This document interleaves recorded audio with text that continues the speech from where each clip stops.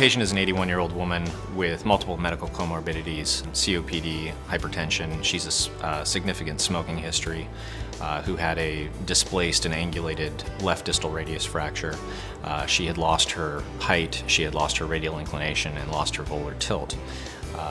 We discussed her treatment options, and given her level of displacement, she opted for surgical intervention. She had attempted a closed reduction, which was not successful, and the fracture redisplaced. I chose the PEEK-OPTIMA Ultra-Reinforced because it offered both the cyclical fatigue strength as well as the improved modulus of elasticity, which would potentially lead to faster bone healing. Surgery went on uneventfully. She got an anatomic reduction. At 6 weeks, she had completely healed in a dorsal bone void that was not grafted at the time of surgery, and her healing was akin to a much younger person who had been bone grafted for almost an identical fracture. The younger person had used a standard metal implant. She had used the PEEK-OPTIMA Ultra-Reinforced, and their healing was almost equivalent.